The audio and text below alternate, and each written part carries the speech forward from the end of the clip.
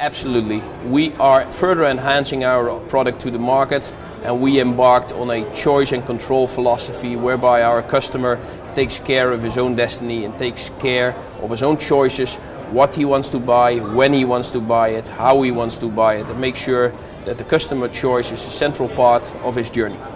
I think in Africa there are significant challenges specifically around infrastructure. The internet penetration in Africa is very, very low. Credit and debit card usage is also very, very low. But like any dynamic market, there's the ways in which you can sort of circumvent those challenges. So for example, we've introduced a way in which people can pay for their seats on Fastjet by paying through their mobile phone accounts.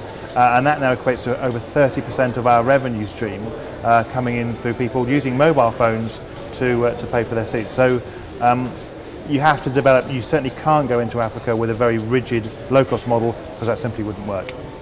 Well, I think in this business, and a lot of airlines I think get lost in this, you've got to find out what the customer wants. I think in the case of, certainly in Ryanair when I was working, the customers want access and they want low fares.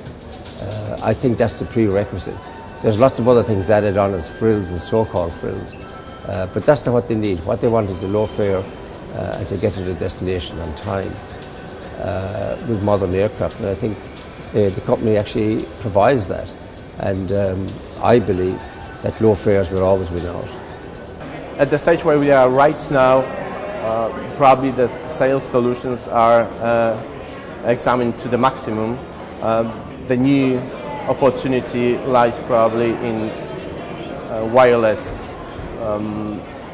access to booking engines and payment solutions. But definitely what market might expect is that the flexibility which is given will probably cost less money, and that might be in the future some kind of eventual opportunity for the customers to do the same but for less money.